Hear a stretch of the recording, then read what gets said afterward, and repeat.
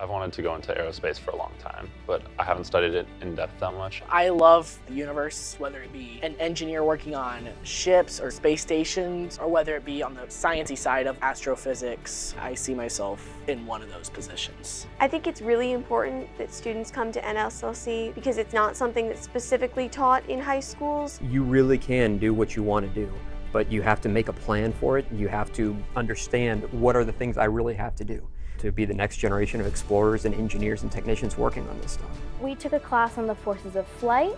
Talking about like the center of lift, center of gravity. Today we built gliders and a launch mechanism for them. Before we started building the gliders and the catapult, we learned some equations, and with that we were able to implement that into our experiment. It was such a unique experience working with a group because they're all so dedicated and love aerospace. And I think I have been improving my leadership and teamwork skills with an emphasis in communicating with others.